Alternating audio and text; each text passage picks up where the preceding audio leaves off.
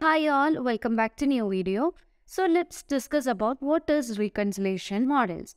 The process of cross-matching the bank account details with the cash transaction detail is known as reconciliation process. Okay, this process will help the accountants to easily track any error in the entries, and it also helps to assure the transparency in the transactions. So you can ensure the accuracy in transaction with this, and Odoo basically provide three types of reconciliation model. In order to manage the reconciliation model, just go to the accounting module, and under configuration you can see reconciliation model, and the window shows the already created or already configured reconciliation models. In order to create a new reconciliation model, just go to new and or click on new button, and you can see a window is triggered here in order to create the reconciliation model. So we have three types of reconciliation model, that is we can create or generate a button to generate the counterpart entry, and we can also use a rule to suggest the counterpart entry, and the last one is rule to match the invoices of the. So let's check in detail, and let me give the name of the field as discount. So the name of the button will be discount. So we are generating a button to set the discounts. We know that discount is a form of loss for the user. So here we can use the account as discount loss account, cash discount loss. So once you choose the account here, the amount type and amount will be automatically configured, and the amount type will be calculated on the basis of percentage of balance, and you can set the amount of discount in percentage, right? So I'm setting here calculating or considering the percentage in 100%. So once you're giving discount, you will be providing 100% of discount. Okay, so let me save this, and let's go to customers, and we need to create a new invoice. So let's use a new customer. Let the name of the customer be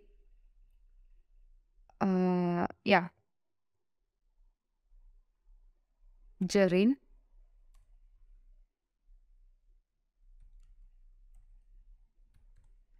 and let's create new customer. Okay, now let's save the customer, and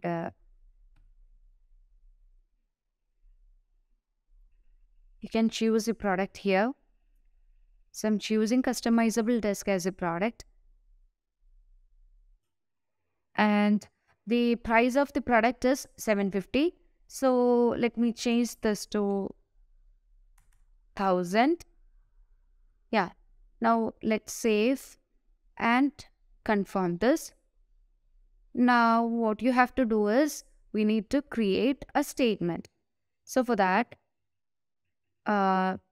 you have to go to dashboard. Under dashboard you can see bank and click on reconcile. Now let's create a bank statement. So we have to create a bank statement. Before that we need to copy the invoice reference. So here we need to get the invoice reference. Let me copy the invoice reference, and let's go to the dashboard and choose the bank and create a bank statement. For that, just click on new, and here we have to give the label as the reference number, and let me change the suffix as BNK, and here you can choose the partner, that is the partner in the, that is the customer in the invoice. So here you can set the discounted amount. So I'm letting the amount to be 800, and let me save this. So once you create the statement, it will be visible here, and you can choose the statement as well as you can choose the invoice, and choose the statement, and you can choose the invoice. So once you choose a statement and invoice, you can see that the discounted amount is shown here. And let's click on validate. I mean, you can see a discount button. So in order to set the discount for this, you have to click on the discount button. So let me click on the, before clicking that, you have to go to manual operations and need to change the amount into the original amount, that is 1000 is the original amount. Now let me click on the discount, and here you can see that we have given the customer $200 as the discount, and you can click on validate. So once you click on validate, and when you go to the customer invoices, you can see that after matching the invoice as well as the statement, the invoice will be moved into the paid state. Okay, now let's go to configuration and select reconciliation model, and let's discuss about the second type. So for that, let me give bank fees as the name of rule to such as the counterpart entry. And if you want to auto validate this, you can enable the option auto validate. And here you can also specify the journals availability, amount, type, amount conditions, and we can set the label. So let me set the label as contains fees. And if you want to set the notes, you can also give such options. And let me choose the partner, and let me give the partner name as, so let me create a new partner. Timtown be the partner, and here you can set the bank. So bank fees will be a fixed amount, so you can choose the type as fixed, and letting the amount as 100, or you can set 50. So $50 is the amount as we consider as the bank fees. Now go to the customers and choose invoices and create a invoice for the customer. Keep down. Now choose a customer, and you can add a product. Let me choose a product, that is storage box be the product, and let me change the value of the product to be $100, and let me save this and confirm this, and you can click on register payment, and just create payment. So this has moved into in payment. Now we need to create a bank statement, and after the reconciliation, the payment will be moving to the bank. So in order to do the reconciliation, go to dashboard and choose bank. For that, now we need to create a statement, and here we have to give the label as fees. So what you have given in the in the reconciliation model as a label, you have to specify it over here, and you can choose the partner, that is Tom, and you can choose the amount. So here you have to consider the amount as 150, because 100 is the price that you have given in the invoice, and 50 is the bank fee. So here you have to add both the amount and have to give in this amount field. And now let me save and close this. Now once you choose the amount, you can see that once you choose the bank statement, you can see that the bank fees will be automatically suggested by Odoo. Now you can click on validate button, and let's go to customer invoices, and you can see that after reconciliation, it will be moving into the payment state or paid state. Now let's go to the configuration settings and discuss about the third method, that is Role to match invoice or bill is used to search the oldest bill or invoices and hasn't made the transaction till the date. Okay, so in such cases we use the third type of reconciliation model, and here you can give the name of the uh, reconciliation model. So let the name of the reconciliation model be invoice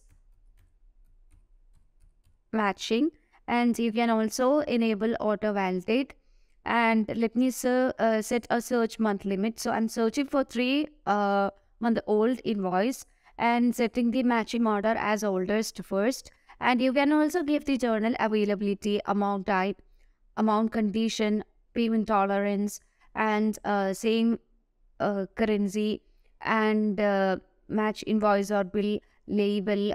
So let me set the label contains invoice,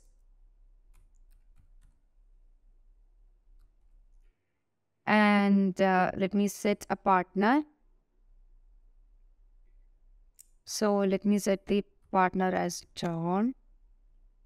Now let me create the partner and save this.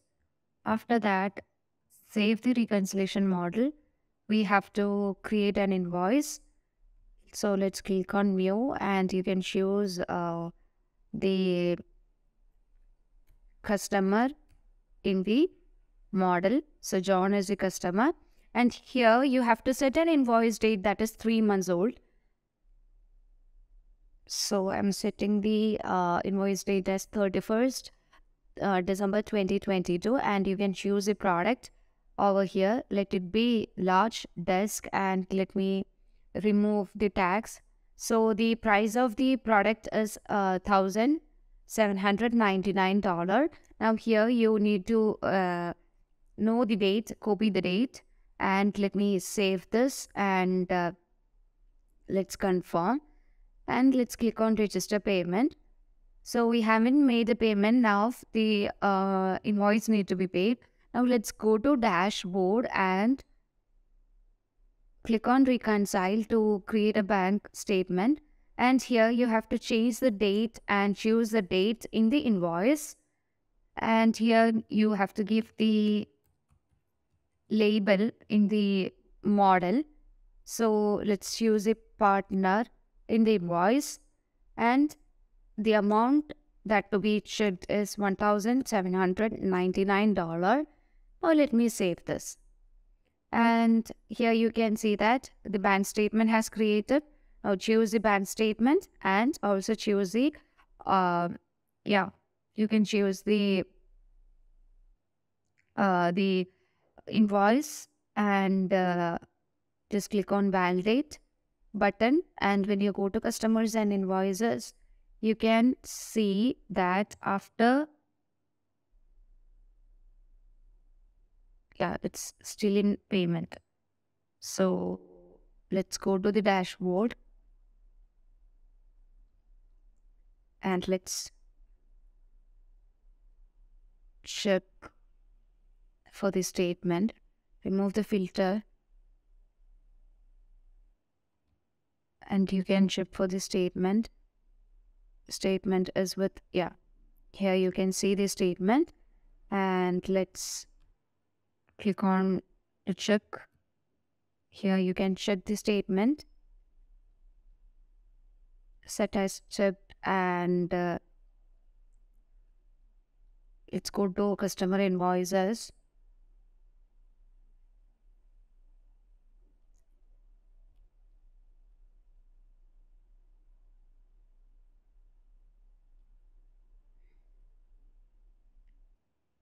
You can choose the amount, and you can choose the statement.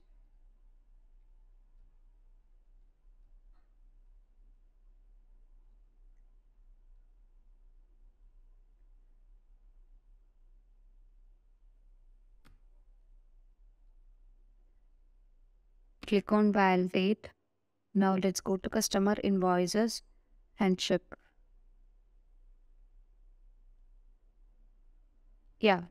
So now after reconciliation, the payment has moved to the bank. So this is how Odoo manage the reconciliation model. So hope this concept is clear for everyone. So if you have any doubt regarding reconciliation model, please do give a comment in the comment section. Thank you for watching.